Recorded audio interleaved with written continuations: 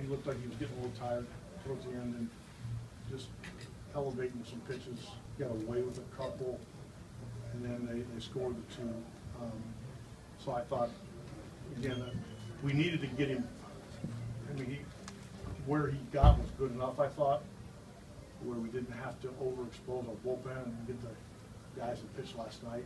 So, and then Ash came in and really did a great job.